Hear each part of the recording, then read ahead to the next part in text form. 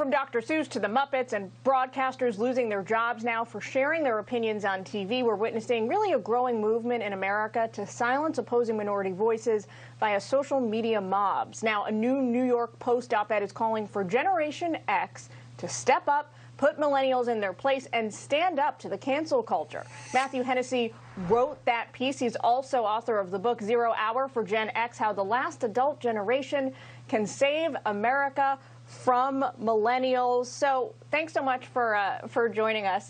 You know, what's great in this piece is you say we're at this cultural inflection point where we are asking ourselves really at the national level if teenagers can look at Mr. Potato Head and still, trans teenagers can still look at Mr. Potato Head and retain their sense of self-worth, or if we can, as adults, still watch Gone with the Wind or read Dr. Seuss and also be committed to, you know, the pursuit of racial equality.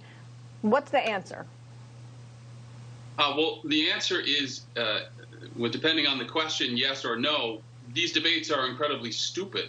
That's what anyone who is above the age of 40 would say, that you know, if you were raised in a time when the values of the First Amendment and free speech were clearly taught and clearly understood and preached by adults who had faced down fascism and threats like that, you wouldn't even be asking whether Mr. Potato Head erased anyone's identity or whether Gone with the Wind was okay to watch. You would have understood, because you would have learned in school, as I did, that the purpose of the First Amendment is to protect speech that you don't like. And when we start down the road of policing speech that we don't like, we're going down a very dark road indeed. Yeah. Well, Matthew, here's the thing, though. Here's the kind of the crux of your argument. The question that remains to be answered is major mega Hollywood celebs have not been able to stand up to the cancel culture mostly and survive. We have seen celebrities of the highest order here in the United States, across the pond in England, kind of try to take a stand, like Piers Morgan recently did, and fail. So what do you think imbues Generation Xers with, like, the power and the wherewithal to break through on this? What is special about them? Well, the special part about it is that we were the last generation, A, to grow up without the internet, and B, to experience the Cold War in real time. So we watched movies. We learned in school that the enemy was unfreedom. The enemy was the Iron Curtain. The enemy was the Soviet Union. And that helped us to understand why our system was better, why you don't lose your job because you have an unpopular political opinion, why you don't have to worry about your neighbors turning you into the speech police.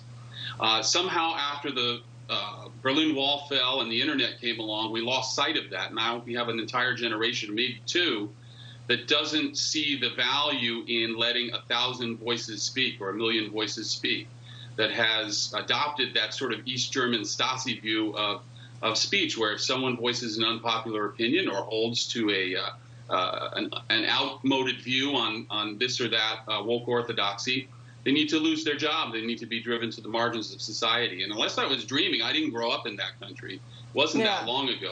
I think it's possible that we can get back there if people who remember what it was like and who know why it's important that we live that way actually stand up for the values that they were raised with. So one of my favorite things you also say in this piece is essentially, you know, leave it to the younger generations, the millennials and the Generation Zers, to kind of fight to change the world and make it a better place and control the world and the levers of world power. For folks like us, the Generation Xers who are in their 30s and 40s, we've come to realize power isn't really that worthy of a thing of pursuing. It kind of frees us up to focus on issues like this, on trying to, you know, promote freedom of speech for the rest of the country. We have a little more emotional energy. Well, we're at a very interesting stage. We're in the middle of our lives, and the internet came along when we were in our 20s, some of us in our late 20s, and sort of flipped everything upside down. The world we inherited isn't really the world we were expecting. And in the last 5 years, we can see that's accelerating at an accelerating rate, and things are getting weird fast. So if we don't sort of pump the brakes on some of this and sort of reassert ourselves, or reassert the sort of the values that shaped us and formed us in terms of what we understand about the importance of our democratic system and the levers that make it work and the gears that make it work and the values that make it work, that's going to be gone for our children. So the good news is that we're raising children right now. We're sort of in charge of Generation Z and whatever the generation is that comes next if we have children. So we have a chance to push back. We have a chance to sort of turn the tide. If we don't, I'm afraid things are going to get real ugly in 10 or 20 years' time, and we may not recognize the country that we grew up in.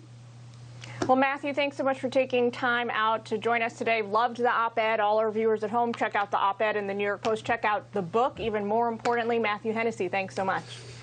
Thank you. You bet. A really good piece there, Jillian. Just reading it earlier today, I mean, it's a great source of debate that we can all have together. Listen, got to run. Great to have you, Jillian. It is March.